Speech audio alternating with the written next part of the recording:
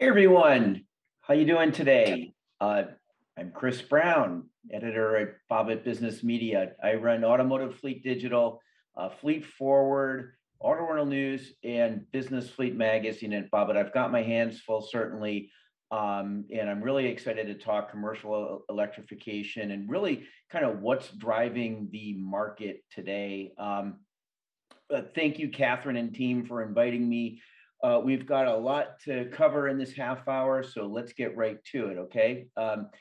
First off, we're going to go into different segments of fleet to kind of see what's kind of driving the market in these different segments as it relates to electrification. All right, let's start with government fleets. Really kind of first adopters in fleet electrification 1.0. And a lot of that really has to do with regulations that were settled with government fleets to clean up, right? And a lot of it's on the West Coast, particularly California. They've been first adopters. It's kind of the push-pull of the regulatory environment.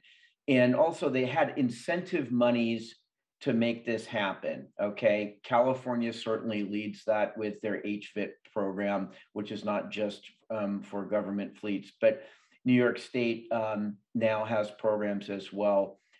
New Jersey just introduced a really strong VIP program.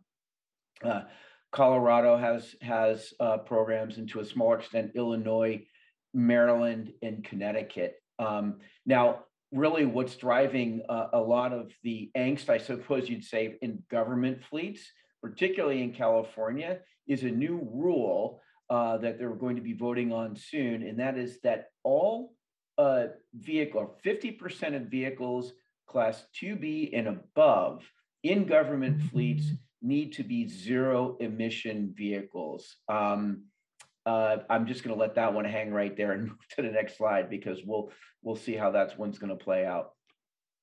All right, so public transit, school bus fleets. The infrastructure bill is really driving adoption here, right? It's for transit in particular, 1.1 billion in new funds to help cities purchase electric buses for the public transit system. School buses have 17 million for school districts. There's some realities on the school bus side with district budgets. It's still very taxing for them to get into electric buses, even though they do have the money to do that. There's issues with whether they're rebates or grants, and a lot of rural districts are having a hard time, applying for the rebate process. All right, tell you what, let's move on to last mile delivery fleets. This fleet segment is really about duty cycle. They're manageable daily miles. It's a return to base operation, right, for charging. Stop and go duty cycles in traffic, in cities and urban areas. They want the quietness of an EV and no tailpipe emissions. And when you're running heavy utilization, you're going to cut that premium quicker, the premium that you're going to pay for the electric vehicles. All right, large commercial fleets. Well, we've certainly see adoption here from fleet electrification 1.0 and even in other propulsion types, alternative propulsion types, back in the day, right? We're talking about the public companies. We're talking about the Walmarts, the FedExes, the UPSs. They're traditional testing ground for new propulsion technologies. They've got the financial resources, and they've got, the pilot programs that are really a fraction of their overall size. They have been really kind of first adopters, and we see this continuing for sure. All right, here's an interesting one, rental fleets. Now, rental fleets have really been taking baby steps up until about 6 months ago when Hertz laid down the gauntlet with this deal with Tesla and then with Polestar. And really that's driving a wake-up call to the rest of the rental industry to get on the electrification bus. Really what's kind of interesting about what's going on in rental is that they are fleeting vehicles, and there's kind of a question mark, particularly on airports, on whether the infrastructure to charge them is actually there.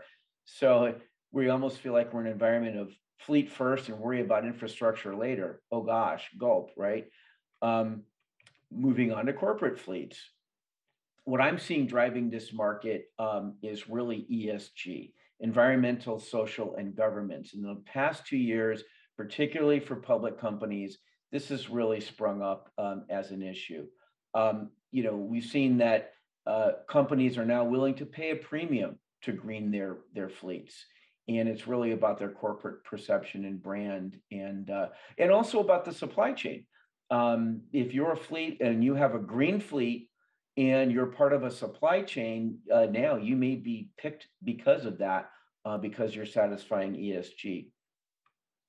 So trucking, we're talking Class 8, we're talking over the road, where we've seen movement traditionally, and I just got back from the ACT Expo in Long Beach, right? So Long Beach Port, shipping, drayage, the 710 in California down to the Long Beach port they call it the diesel death corridor. They can measure emissions and really understand that diesel is kind of causing this. So they really want to clean up the ports.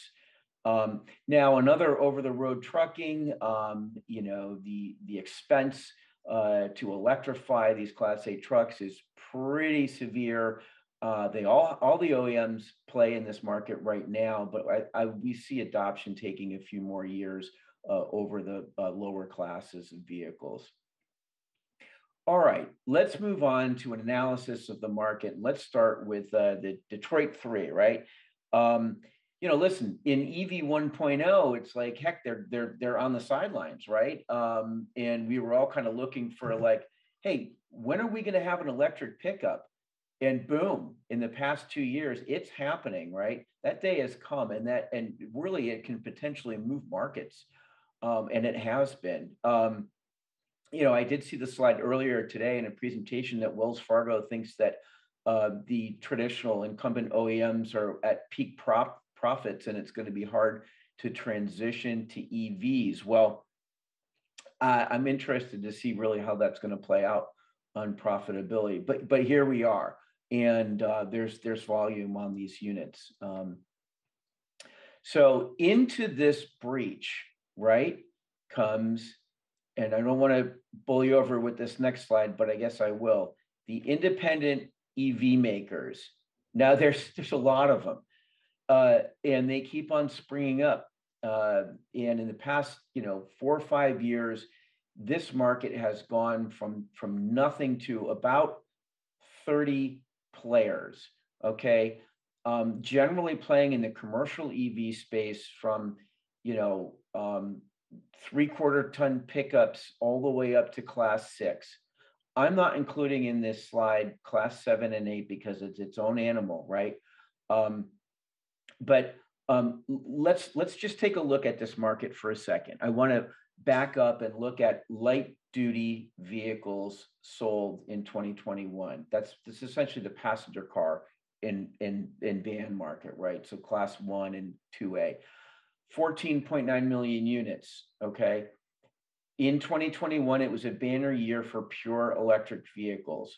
434 and change 100,000 units of pure electric vehicles. That's 3% of the market. That was satisfied essentially by traditional OEMs.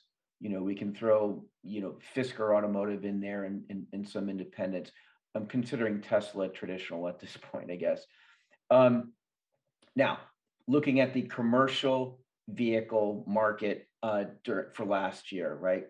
About 12 million units sold that were registered as commercial vehicles. So what was the amount of units that were registered that were electric vehicles? I don't know the number, but it's got to be 1,000 units, 2,000, very small. These new independent OEs are looking to play in niches in this market. So really, the boom is yet to come, or is supposed to come in this market.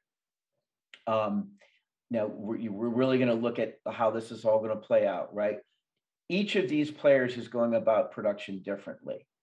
They are converting existing ICE chassis from major OEMs. Um, they're building their own skateboard platforms, and you can put your own. They're putting their own bodies on top, and they're working with a variety of different body manufacturers.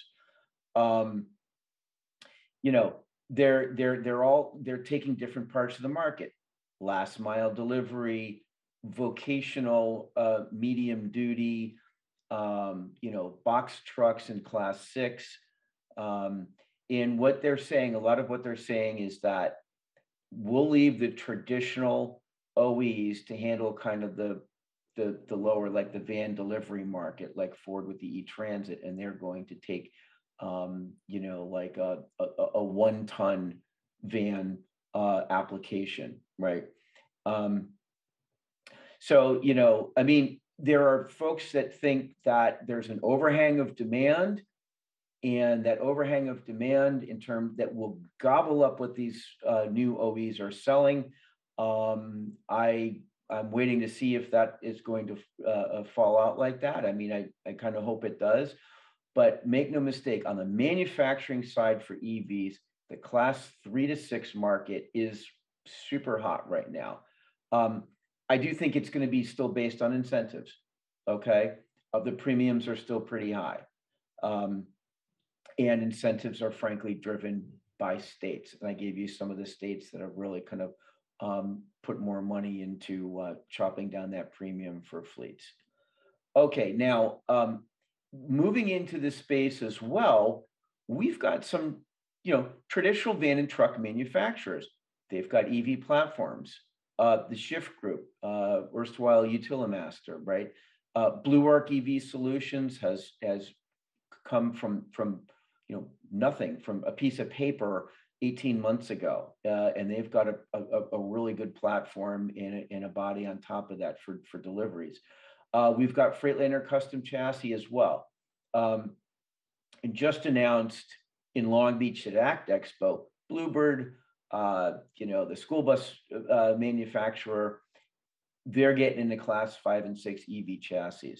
Now they've got the footprint, right? They can satisfy, sales through their existing sources, and they can also, repair these units and maintain these units too, which is a leg up. So we've got to look at that into this market. All right, now we're going to look at what you need to kind of concentrate on if fleets need to or want to dip their toes in the independent OEM market. And I can tell you very personally that I've driven some of the product. It's great. Some of the vans out there, some of the trucks out there from these independent manufacturers, electric vehicles, a pretty great product. There's a lot more that goes around to it too. Some of these are questions you're going to need to ask the OEs specifically, and the other stuff is like how you're going to kind of figure out, what their overall strategy is. So, you want to look at like what market segment are they going after? How big is that market? How many units do they intend to sell into that market, and what's their competition for that market? Manufacturing and production. So in my world, in media, I hear quite a lot about, hey, listen, we're shooting for Q4 of 2023 to produce, to start production. And then you want to ask them, well, what's your plans for production? Do you have a production partner, i.e., do you have a facility that you're going to produce these yet? And I have had some of these OEs say, not yet. We're in a fast timeline, but I'm not sure that they're going to actually be able to make that timeline up by Q4 to actually start producing vehicles. Hey, we'll see, right? These new OEs are talking about too is production flexibility. Are the plants that they're using producing other lines? Are they up and running in other ways, or is that factory essentially dark, waiting for this OEM to start producing electric vehicles? I can say that flexibility is what all the new OEMs are looking to do. And some are actually producing products for other third parties while they wait to produce their own vehicles. And that's going to help them kind of manage the cash burn essentially until they get to production. Um, Vehicle engineering. So many different ways to produce these new electric vehicles. Some are sourcing parts from different manufacturers and assembling those parts into what is going to become an electric vehicle. Others are taking parts that are, their own. They're producing their own batteries actually, and they're producing their own chassis, and they're producing their own bodies. They may also be outsourcing bodies from other entities. You want to know what they're going to do with their chassis. They call it a sled or a skateboard. Do they have multiple uses for that, or are they only going after one market? A lot of these answers, there's no right and wrong. It's just what your it's just information that you're going to need to gather. And frankly, you're going to get in these vehicles and see how does it drive. I've driven some that I personally don't feel drive very well. And I don't have my my CDL, right? And the look and feel, it really does matter. And I've driven some that really feel like, hey, I could drive this every day, and that's going to be super important. Financing and funding. This is a tricky one if you're not in that world, but understanding your money raises, how much money they're raising, and is it a drop in the bucket compared to how much they're going to need to survive. You can do some research on C-suite, right? I mean, how many has the CEO of the company left, and for what reason? That's going to tell you, give you some hints about where they're going. Okay, sales and service. This is huge too, obviously. How do they intend on servicing the vehicle? What is their national footprint? Can they get to you if they're dealing with a truck dealer in Iowa and they're trying to sell you something in Texas? Can they service the vehicles? Is it where we're going to do mobile servicing? Is that going to be enough? How many sales? What's their sales force look like nationally? You want to know what their service partnerships are and how well they're inked. Okay, software. I'm going to talk a little bit about this at the end of the presentation, but all electric vehicles, particularly commercial electric vehicles, come with software. And most of these OEMs, even the new OEMs, have software packages that are going to manage and be connected to charging, understanding how these vehicles are operating. This is critical to understand their ease of use and their UX for their software packages, what APIs they have to connect to other softwares is going to be critical. I'll talk a little bit more about that in a minute. Partnerships. What outfitters are they working with, to put bodies on top? What kind of integrations does that look like? And even from charging infrastructure, do they have any partnerships with the EVgo's and the charge points of the world and the Blinks of the world? Good questions to ask there. Okay, so let's get back to really one of the major challenges for fleet electrification on the fleet side. And that is charging infrastructure, because to a person, when I talk to fleets, especially non-passenger car fleets, what their biggest challenge has been, and it has been charging. You get the 1,000-yard stare, like, wow, okay, I'm trenching. I'm working with my utility. I'm trying to work the grant process. I'm trying to find out power needs. I don't have enough power coming to my sites. I have enough power to my site now, but 5 years, I don't think I will. Hey, the good news is your utility is going to be your friend. All of them are gearing up with resources for fleets. They want to be good partners to you. Listen to other issues. You're dealing with public charging networks. They all have their own app. How are you gonna manage different apps for charging? Or you're going to be charging behind the fence most of the time, hopefully all of the time if you can help it. And then, listen, most utilities now have some form, well, most, I would say most don't, but at the very least, if you're in a state that doesn't have money to defray the cost of an electric vehicle, ask your utility. They may have money to defray the cost of your infrastructure, and it could be fairly substantial. All right. So, listen, it takes a village to electrify. So even folks that are, like suppliers, talking about electric vehicle suppliers, traditional OEMs, they are understanding that they need to consult with fleets and to have other services that are going to help them because they can't do it alone. So you've got manufacturers like, Ford, who bought Electrify.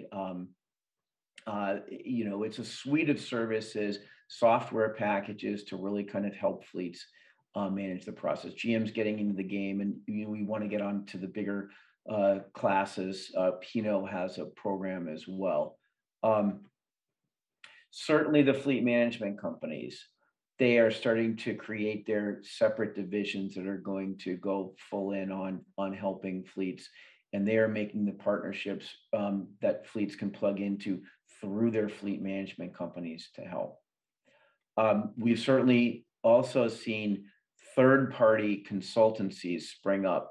My bullet points here are a fraction of the third parties that all do things just a little bit differently. Some help you finance the vehicles, actually. Most are going to, help you make a use case and understand usage patterns to which vehicles that you can electrify first.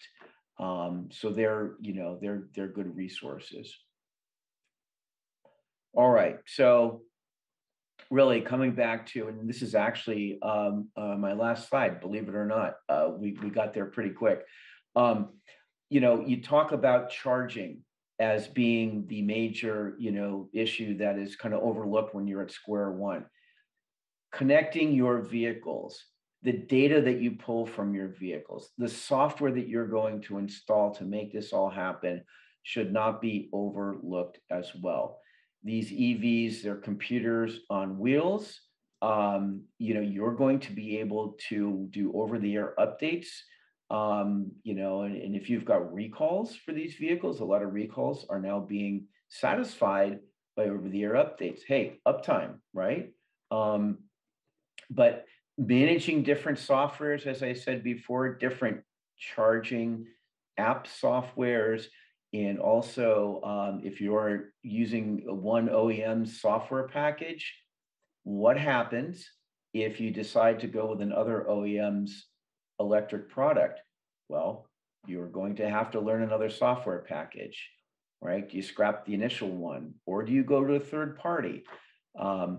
All things to consider. It's a lot to consider for sure.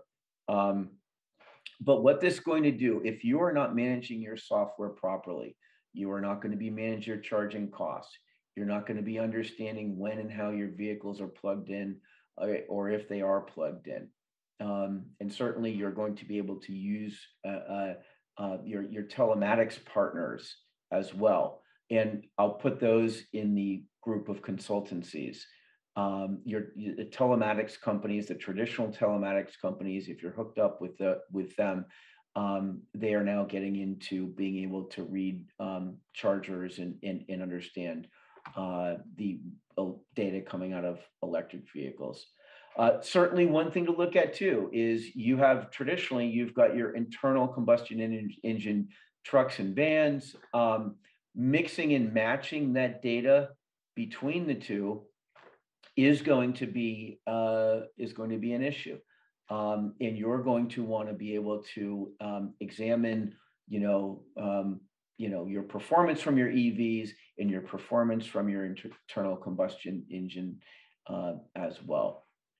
Certainly on the supplier side, as we look at the EV market, it is understood that, we hope or we think that EVs and fleets, particularly, let's just call it, certainly on the passenger car side up to class 4, that these vehicles can live in fleets longer than they have. So these OEs are not going to be able to, they're going to be selling less vehicles into the market. I mean, particularly on the passenger car side, the class 1, 2 side.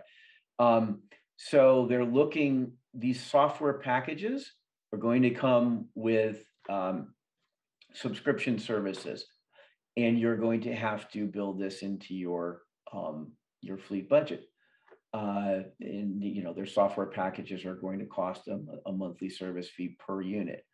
Now, the data that is coming out of those vehicles, your electric vehicles as a fleet, is going to be invaluable to a lot of different entities. So how that data is monetized is something that's really happening in the EV space. Well, it looks like I am just going to come up to my last slide. That's me last year driving an e-Cascadia, and I didn't take there's 3 brakes. I didn't remove one of the brakes. I don't have my CDL, as I said, and I flatlined the brakes and kind of screwed up the tires a little bit. So there's my sheepish grin for the moment. But hey, thank you all for listening to me. I do have my email address. It's chris.brown@bobit.com. I welcome any questions. And I would like to invite you to the Fleet Forward Conference. And that is November 9th through 11th in Santa Clara. The conference is all about fleets and mobility, and certainly electrification is a big part of it, but not the only part of it. We talk autonomy, we talk connectivity, and certainly folks in this environment in Catherine's event, including Catherine, Jim, Kirk, and Steve, have spoken at that event. So with that, I bid you an adieu. Please hit me up with any questions, and I do appreciate being part of the presentation today. Thank you.